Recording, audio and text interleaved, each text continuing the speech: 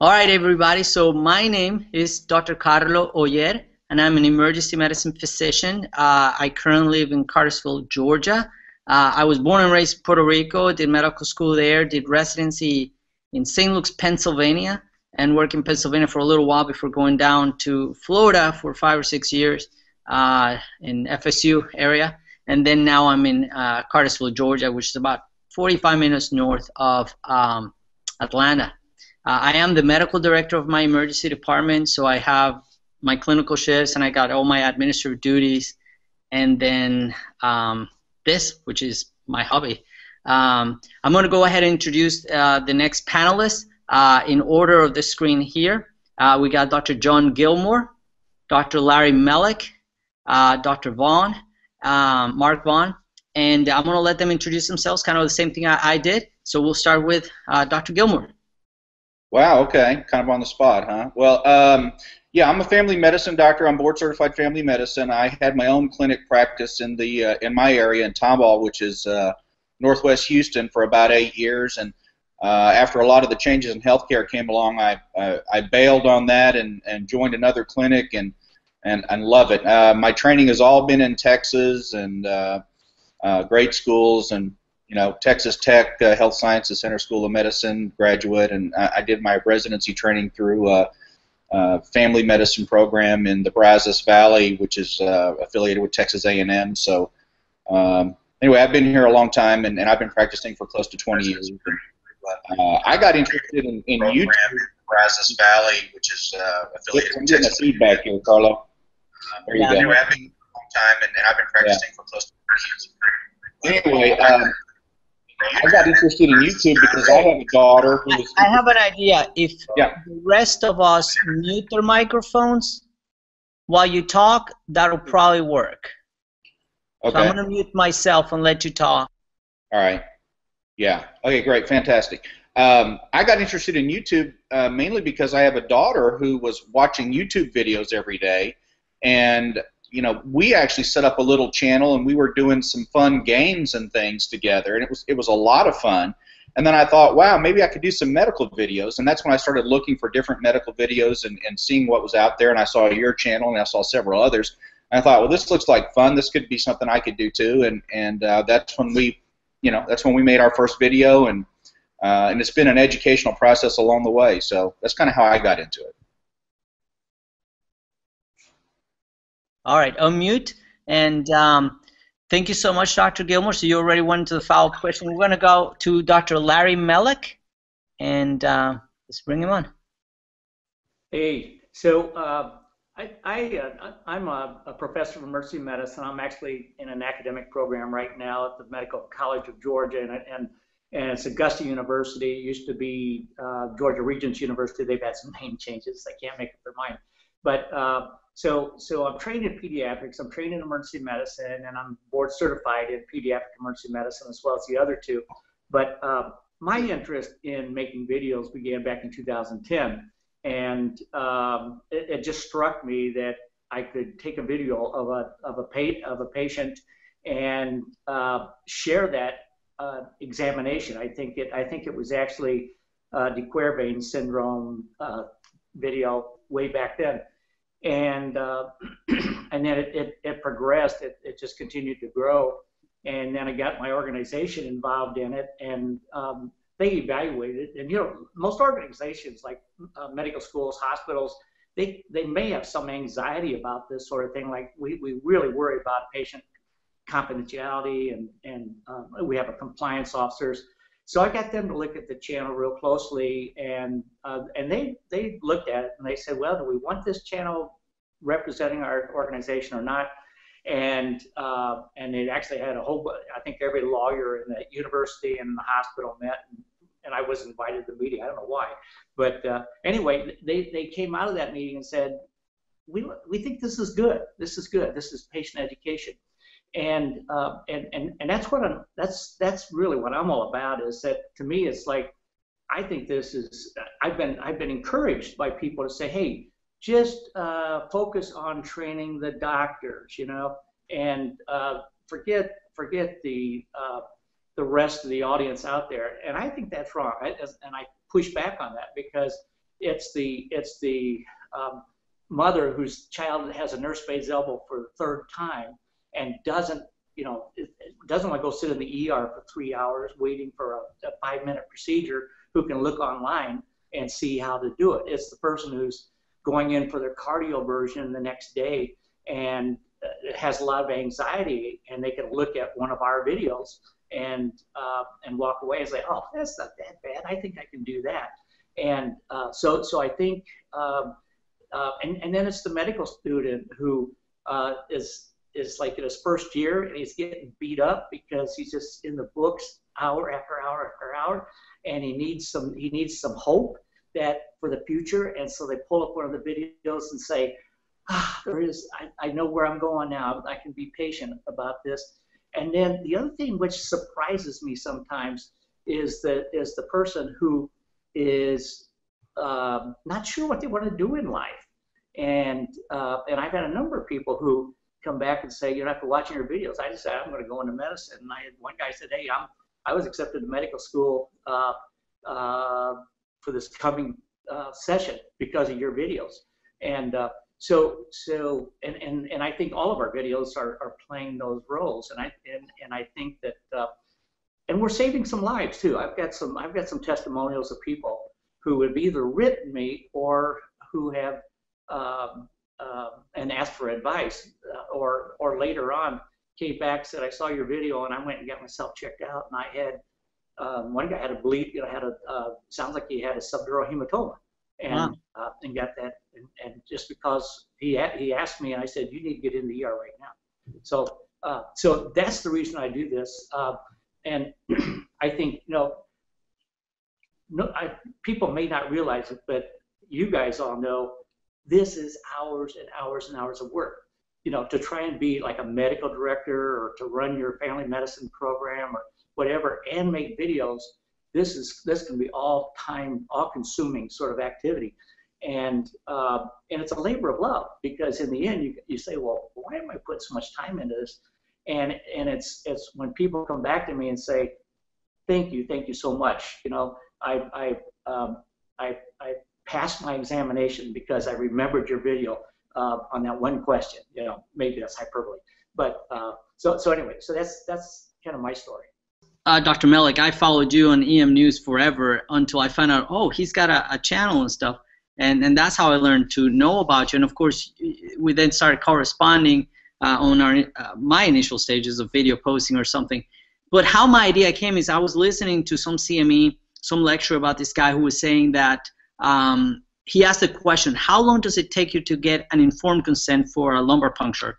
And people were like, yeah, 2 minutes, 3 minutes, 4 minutes. And he said, well, mine takes exactly 4 minutes and 50 seconds. And we're like, what do you mean you know exactly how long it takes? Well, at that moment in time, he had a VHS with a lumbar puncture informed consent video. And he would take it into the room and play it, and then he went through all the elements of the informed consent, and then he'll make him sign it. And I thought, boy, that's a great idea. I mean, we never do a good enough job on informed consent, go through all the details, every time exactly the same. And I thought, what if we had one for central line, one for a blood transfusion, one for, any kind of procedure in the ER. So then I thought, man, we should make 5 or 6 of these standard procedural consent videos so that it's standardized across the board and it's always the same.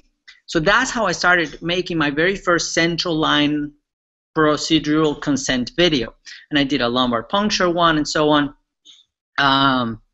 As I started doing that, I started thinking to myself, what if, I say the same speech every time I see a gallbladder patient or a kidney stone patient or a gastritis or a nausea, vomit, and diarrhea patient. What if I made enough video clips and I had them on a CD, or I could bring them to the bedside and play it before they left the ER?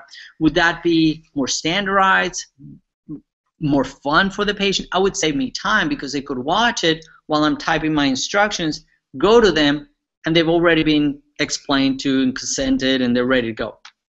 And that's how I started creating ED, stands for Emergency Department, Exit for being discharged video. It was a patient education channel to do video education on their discharge diagnosis. That's how I started creating it. I did a lot of internet searching and research about how to upload them into the internet. And of course, places where they're private and you pay for hosting, and then they charge you per play. And I was like,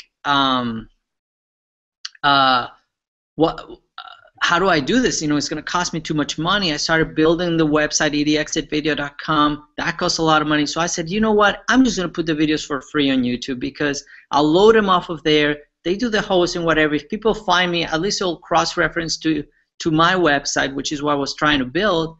And in doing so, I found myself needing like stock pictures or stock footage of different procedures to use in my videos. And one time I posted an abscess drainage video of this guy with a big deltoid abscess and stuff. And once I did that, then I saw how much people got interested into it, how much feedback I got from people watching and everything. So that's what got me like, whoa, this is fun. Not just doing all the work, but getting the feedback. People are actually watching what I'm producing. And that's how I ended up doing. It started as a patient education platform. That's TheEDexitVideo.com, and it's absolutely free, to doing this procedural, and then of course getting the feedback from students, like Larry Mellick said, from nurses, from paramedics. And I say, wait, these people want to learn. They want my opinion on this or that. So I started doing education on that, and that's how I do it. So I think we got Dr. Vaughan back. First of all, I want to thank you for inviting me to be a part of this. I'm not in the same echelon as far as number of views, or actually I do have a lot of views, as far as number of subscribers as the other participants. I am a fan of all of your channels. Dr. Mellick, I interviewed with you in 1996 for the emergency medicine program at Loma Linda. Yes, you had hair then.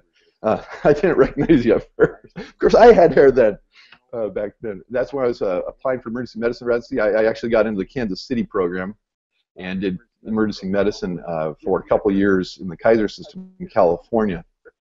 After getting certified in emergency medicine, I maintained my certification through emergency medicine, but I'm doing family medicine now. I have my own office here, doing my own thing with my partner, who's actually my nephew. He went to Loma Linda for medical school while you were there. Dr. Gilmore, I haven't had any connections with you, but I'm a big fan of your channel. So I've been doing family practice now on my own for 11 years. And started the channel real seriously, actually just really last year, when Periscope videos were just blowing up, and I was doing Periscope from exam rooms live with people interacting with the patients, and that was exciting. But you'd max out at maybe 50 viewers, and then putting them on YouTube, I found they were very popular. So that's what kind of gave me the motivation to, when we bought our own office and actually could make a little studio for studio videos, to go ahead and make it a not full-time thing, but put out 2 videos a week and cut back on my patient schedule as we hired on a PA to cover some of the patient traffic. So that's where we're at now. Looking forward to a bright future, collaborating with all of you and continuing to put out really good patient stories. I think what makes my channel a little bit different is I try to keep my videos rather short, try to integrate the patient story a lot with it, not as heavy on the education as some of the other channels. It would not be something that maybe I'd suggest a resident go and watch like some of yours would be, but more of a, I don't know, I guess general appeal to the general public. Trying to kind of be more of a, instead of educational intensely on the medical side, being more for a lay person. Actually, Dr. Gilmore does that too, so I guess I'm not all that different. just giving people a little bit of a choice out there, because I just love doing it. And again, pleasure to be a part of this. Thank you for inviting me. Actually, Dr. Gilmore does that too, so I guess I'm not all that different. Just giving people a little bit of a choice out there, because I just love doing it. All right, Mark, if you can mute yourself there and get rid of that feedback. So let's go to Dr. Gilmore. We already talked about kind of, well, maybe you didn't, or what got you started. I wanted you, each one, and then moving down the panel, as to what gets you motivated, what sort of things. So let's go to Dr. Gilmore. We already talked about. Now I'm getting the feedback. Well, maybe you didn't. What got you started?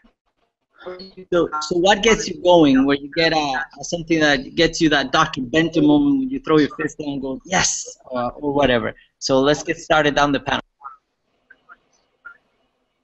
Yeah, for me, it's a good case. You know, I think there's a couple of ingredients that make for a great video.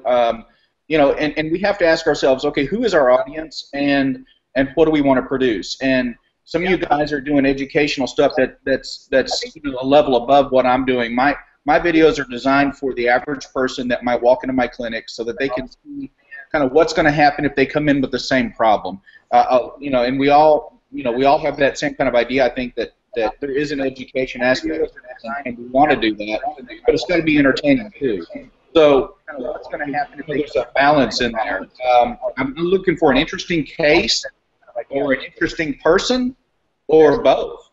And so we want to make it interesting for people to watch, something they want to see, but at the same time we want to slip in really you know, good information that can help them out somewhere along the way.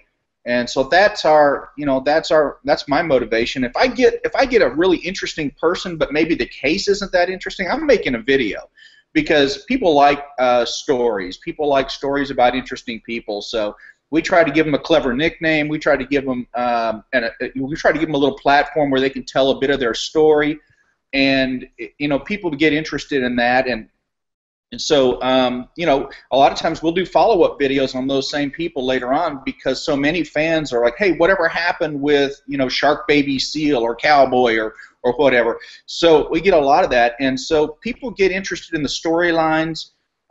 So anytime I have somebody that comes in with an interesting case that we can follow over a period of time, that gets me excited. Or if I get a really interesting character, an interesting person, not that I mean everybody's interesting, but I mean somebody with a really interesting background or something that we might all find fascinating, that gets me excited. And the opportunity to start a new video, a new stream of videos based on a storyline, man, that gets my week off, and it really is great. I'll let you guys go.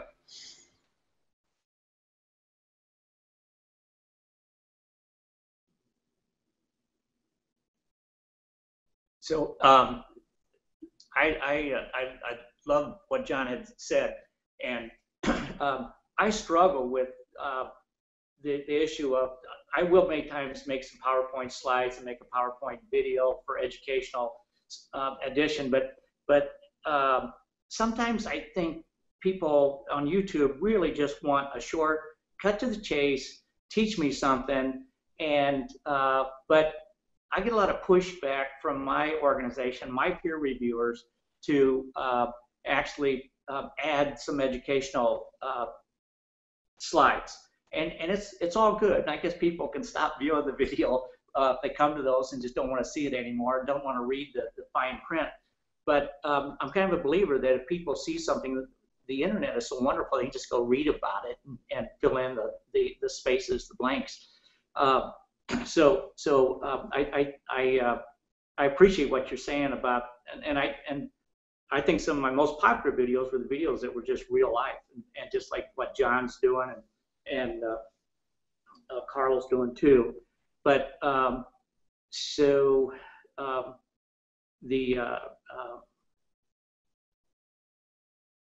think that having a mix of that type of video is good. So.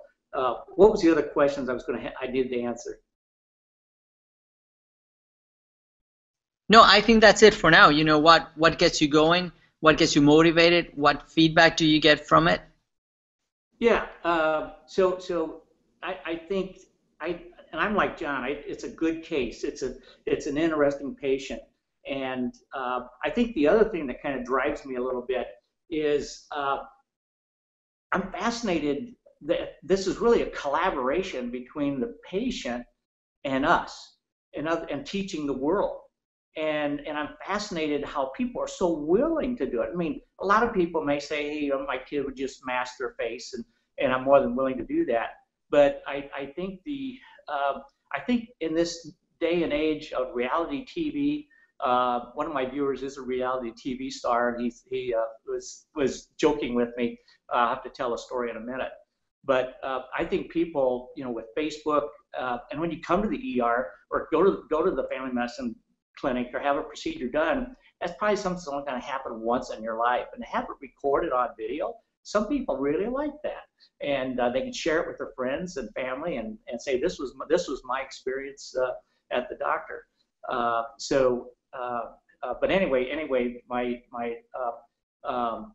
reality TV star fan was telling me he was in the ER because he had 2 broken ankles. I think he's in Ice Truckers, and I haven't seen that show. But at any extent, he was telling the doc what to do, and the doc said, "Are you in the medical field?"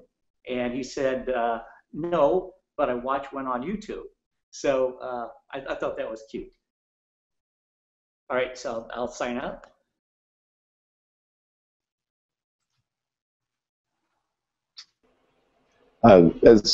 As the other guys have said, it's really those individual cases that just really make it something worth doing and reminds you why you do it. To have the trying to say it carefully here. To have the patient, I'll use that term. Have the patient start talking as you're doing the procedure about how they castrate sheep and goats out on the ranch using their teeth. Just out of nowhere, this lady is telling you this, and be able to have that be a part of what's going on as you're doing this incision on their leg to look for the abs.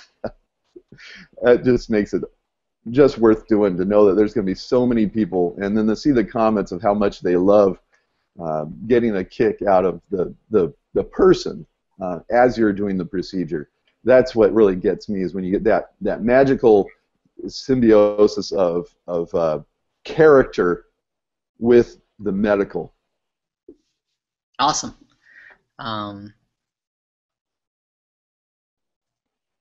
All right, so for me, it's like, getting a lot of views on the one particular video, seeing all that feedback, people saying me, I've always thought about medicine, but boy, you really make me want to do this. Or saying, boy, I wish more doctors were like you at explaining. And I try to tell them, hey, listen, I do this, but of course I'm on camera. I know you guys are listening.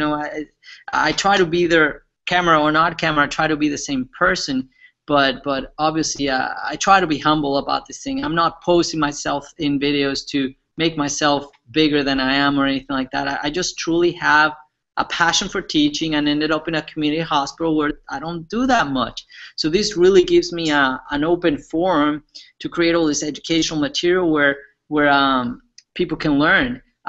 One of my biggest accolades, or what I get most out of it, is when I find a doctor on a conference or something, and they said, yeah, I watch your videos. I was interviewing a guy for a job, and he said, halfway through the interview, he says, you know what, I follow your channel, I've seen your videos. It just dawned on me that I do, and that was like a big, wow, really? So what do you think, from a peer to say that they were actually watching to learn and see what I do differently or whatever? Or my boss told me, hey, I was studying for my boards, I was looking up how to treat a felon to see if there was anything new, and you showed up. So I watched a video, and I was like, oh my goodness, it's my boss, So that was kind of cool. I've had the feedback from a patient showing up in the ER and go like, I've watched your video. I had a lip ring and it got stuck, and I look it up, and there you were. So that's always fun, and that sort of stuff keeps me going and doing more. Actually, the initial reason that I started doing TheEDexitVideo.com and actually didn't pan out too much. I still use it. I use it at the bedside with an iPad and play the videos for patients to watch. But the other doctors really don't show an interest on it. It takes time to do. So what I'm getting most out of it is really YouTube and the feedback, and then now the collaboration with you all. Now to the follow-up question is what gets me down. Obviously, I've been a big victim of flags everywhere, and my videos being banned from YouTube or getting strikes on my account and stuff like that, and that obviously gets me down. You get the trolls, get people putting really nasty comments. Oh, this guy, what does he think he is? Or he should have done this, he should have done that, and look at him, he touched the bed with the glove or whatever. So people are very critical. You know, you call them trolls or whatever. So it shouldn't get to me. I mean, we know enough about medicine that these things are minor things. Yes, they're taught in school about sterile fields or whatever. We know most of these procedures are not. But people don't get that. And I found myself doing things for the viewers in the sense that I know they're going to criticize me for having my watch on, so I do take it off, or they're going to criticize if I didn't use this kind of glove, so I'll just play to avoid all that stuff. So that gets me down. Actually, it wasn't until about 2 weeks ago where my channel was just like fading, and thanks to Dr. Gilmore and some referrals of his and some ideas, we got it resuscitated and it's back on the upstroke. So let me get back to John and mute myself. I tell you, I think there's a number of things that can really drag you down in this, and you guys are all right. You all know this is a lot of work, and I don't think that unless somebody has a YouTube channel or does this in some other way, then they don't realize how much time we spend doing the editing and putting this all together. So, you know, it is a lot of work. But things that get me down, the troll stuff used to bother me. It doesn't bother me anymore. I'm kind of used to it. I think some people go on YouTube and they think it's their purpose to try to find a problem with something. I think they think they're supposed to be, you know, putting something, you know, rotten on there. I don't know. And so a lot of that, I go ahead and just delete it and move on. People really don't understand a lot of what we do and why we do it. But at the same time, it's good to have all those questions and good to have people watching and saying, well, you know, why did you do this or why did you do that? Because it's led me in some ways to question a lot of the things that I do and why I do them. Because a lot of stuff we learned years ago, and we do it because we were taught to do it that way. It may not be the best way to do it anymore. Fans have really taught me a lot in this last year since I've been making these videos. And they taught me if I send a patient home that's had a procedure done and they get pain medicine and antibiotics, for example, if I don't give them something for nausea, I'm going to hear about it from fans. So just like you know, you've got to really let everybody know what you're doing, or you're going to get those questions or negative comments and say, well, you should have done this or you should have done that, and they're right. So yeah, that's actually a good effect of the doing the YouTube videos on my practice, because it's changed some of the things that I do. I didn't used to routinely prescribe nausea medicine. Now I do. Other things, I had a patient, I don't know, 4 or 5 months ago, and needed a procedure done, and I just didn't think it was going to be a very good procedure. I didn't think it was going to video very well, so I didn't video it. Well, it turned out it would have been an incredible video. Okay, I mean, it really would have been good, and I was just kicking myself all week long that I didn't video that procedure. Now, that was a negative. When I first got started, we had a problem with piracy, people stealing the videos and uploading them as their own, but that's basically stopped now, and I think having a good channel partner can help you with that as well. But so I'm going to stop there and let you other guys go. But that's kind of been some of my stuff.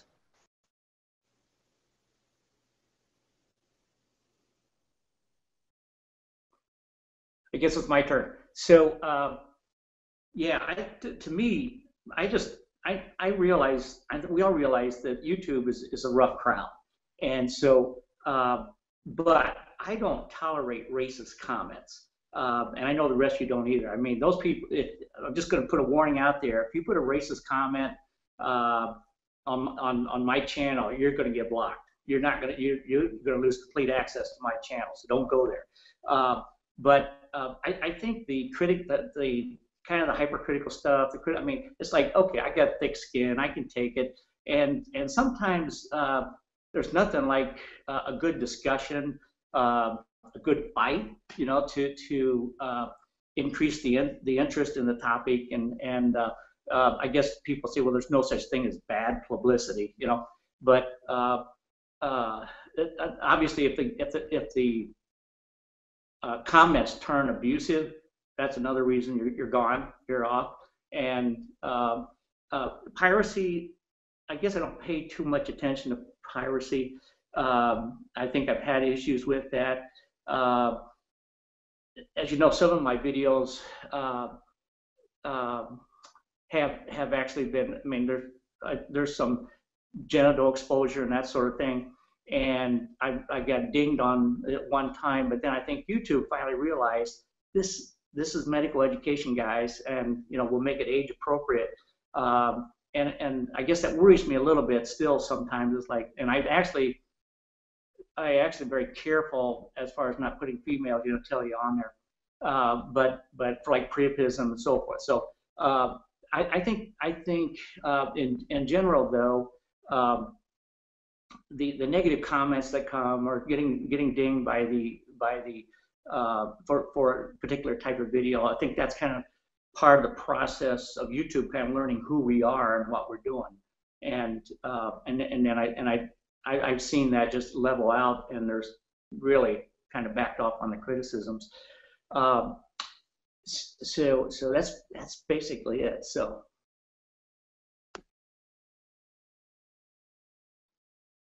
I sometimes can get a little affected by the feedback with the trolls, and same policy as Larry. If people are abusive, if they're just spitting out bile and venom onto the YouTube comments, then they're off. They're just immediately blocked from the channel. But if it's a thoughtful negative comment, I can go ahead and put that in. If it's some kind of production criticism, for example, one of my early blackhead videos, the camera was not close, it was shaky work, and people criticized that to no end. And I leave that there, and it's kind of nice to leave that on the earlier video, because then it shows the progression that's occurred over the time, that we've gotten a lot better with much better camera work, much closer. Actually, the thing that's been the best for that is just the ability to get it on a mobile phone, wonderful image quality right there at whatever it is you're doing. And then we use the DSLR for the other stuff. And then the other side of comments is the positive ones that come in that can really make your day. And one of the things I've done is oftentimes I'll encourage at the end of the video for people to comment directly to the patient. And we've had wonderful outpourings of prayers and well wishes for the patients, just that keep going when I ask for that, when it's a patient who's talked about a hard time. I think of specifically Carla, who we discussed her family, and she mentioned being able to see the grandkids, the children of her son who had died that year. And that just really resulted in lots of comments from the viewers for her. I haven't been able to follow up with her to see how she felt about that, but I could imagine in her situation that would be a very nice thing to see.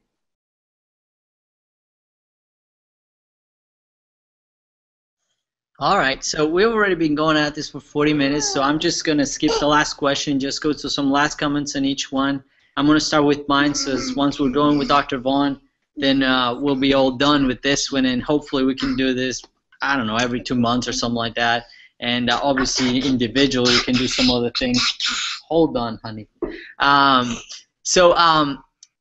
For me, like you mentioned, the procedures and stuff, I mean, the things that Dr. Mellick has access to being an educational facility, I learned so much from it. Like even in EM News, it makes referrals to some kind of injection, cervical injection that I was never trained to do, or using ultrasound for this specific thing, or he'll have some residents talk about the different glues and which one's better to get the foreign body out of the ear. Those are just wonderful clinical vignettes that it's invaluable, the information and teaching I'm learning from it. So I learned from that. What I learned from Dr. Gilmore is that patient interaction and making it really a story. From Dr. Vaughan is the angles, the camera, the always the same ending, take care of your health or something like that, he says. So from each one of you, I've learned a little something.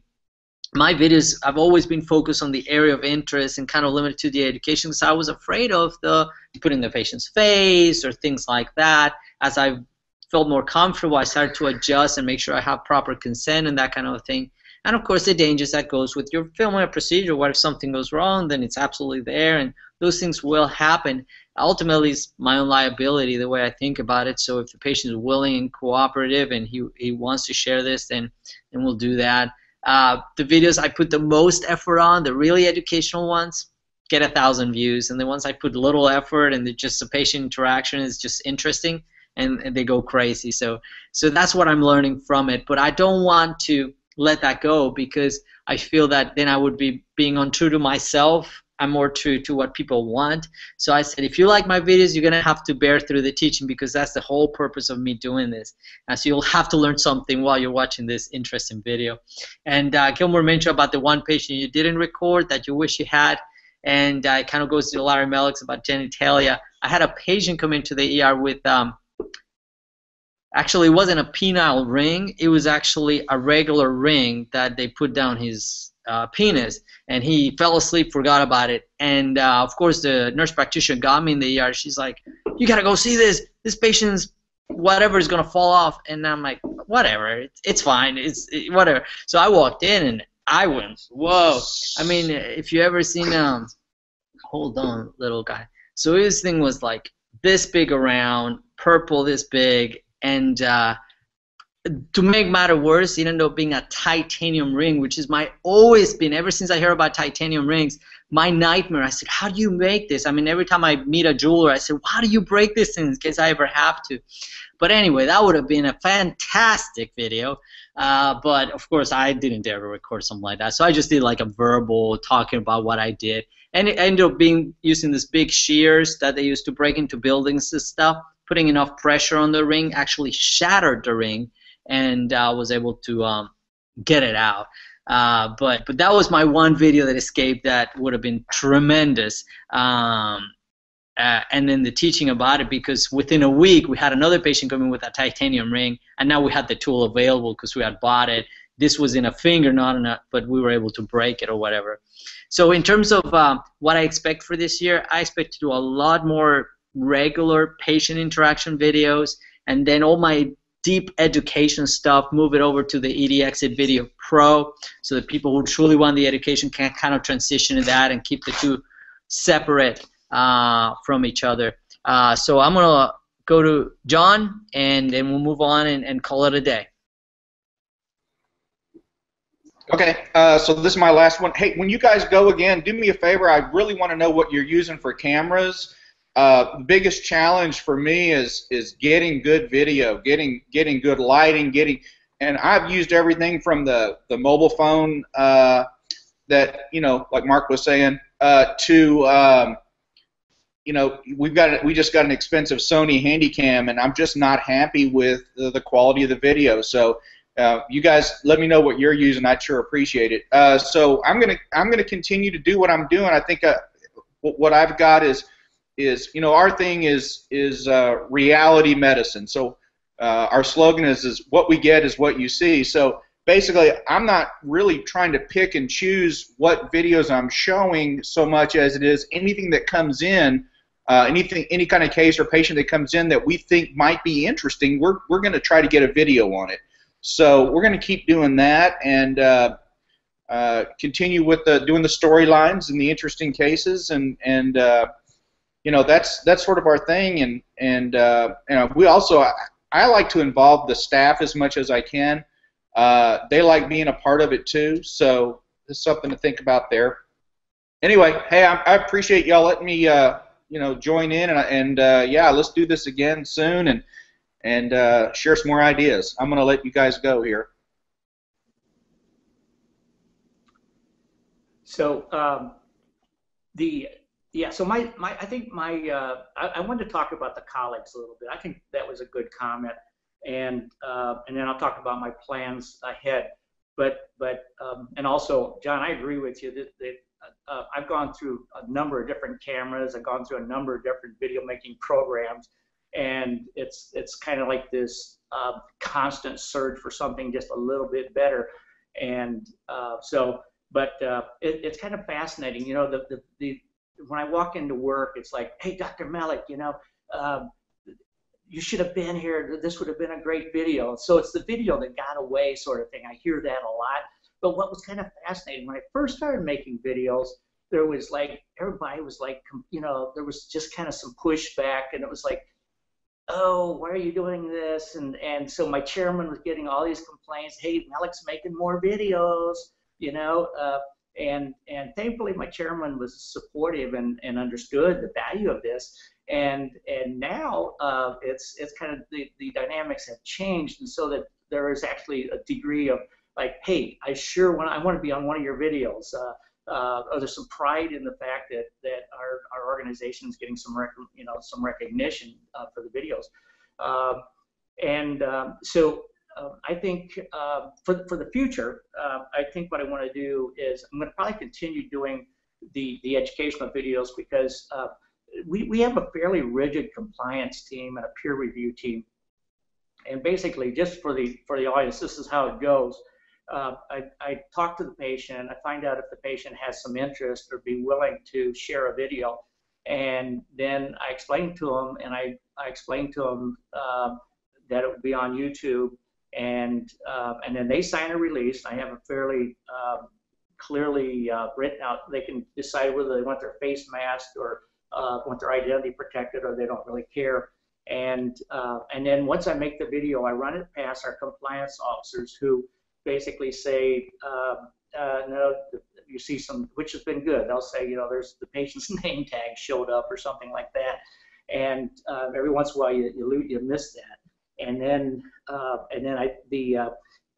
after the compliance people say, hey, you've met compliance expectations, then the peer team of about 6 or 7 emergency medicine and pediatric emergency medicine faculty review the video.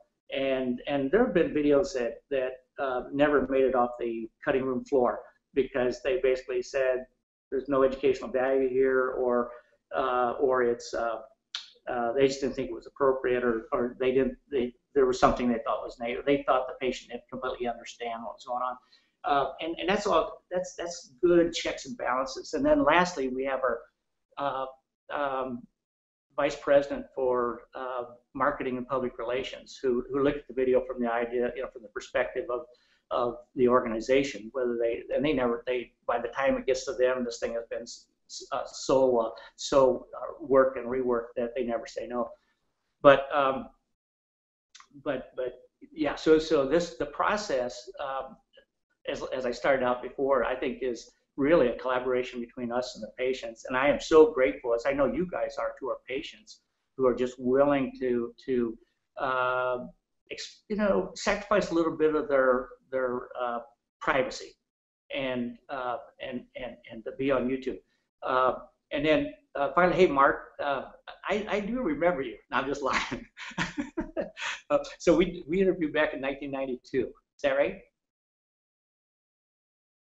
Your microphone's off. It would have been 96. It was 96. 96. Loma Linda. Okay. All right. Well, that's cool. It's heartwarming to meet somebody that I at least was acquainted with years ago. So nice to meet you again. So I'm done. I guess that makes it my turn. Thanks again for letting me be a part of this. I have enjoyed the experience immensely. Now, John, you had asked about some of my equipment. I actually put it in our chat there, and I'll just run it. Yeah, we'll save it for another one. We'll go into detail on another one. But I just want to say again, it's a pleasure to be here. I look forward to doing many more and more collaborations with you. All right. Then I guess that's it for today. We'll do this sometime again. Thank you so much. I just put a note that I've had doctors that have graduated from Dr. Mellick's program, so they're like, oh yeah, I know him. He used to record it, and he had me in one of his videos or whatever. And then I have scribes who are going into medical school now at GRU, so eventually they'll be meeting you. So I said, well, you make sure you tell them I'm the other doctor from Georgia with this videos. We've communicated or something. So eventually you're going to get somebody saying something about that. So thank you so much for doing this. I'm sure this will be the first of few, and people will, hopefully the response will be awesome. That's it for today. All Thanks, right. Carl. Bye-bye.